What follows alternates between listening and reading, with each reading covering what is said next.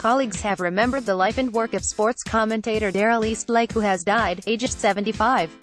And other media tidbits of the day. Vale. Darrell Eastlake. 9 Network sports commentator Darrell Eastlake has died, aged 75, the network has confirmed. Obituaries published this morning for the sports broadcaster, who retired in 2005, have remembered him as excitable, larger-than-life, a storyteller, versatile, and iconic.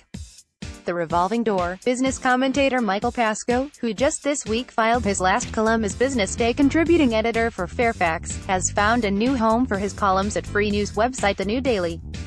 Pascoe's column was cut last month under new executive editor James Chesel, who told him it was down to a tight budget, but which Fairfax later reiterated is instead one-off decision based on a number of factors.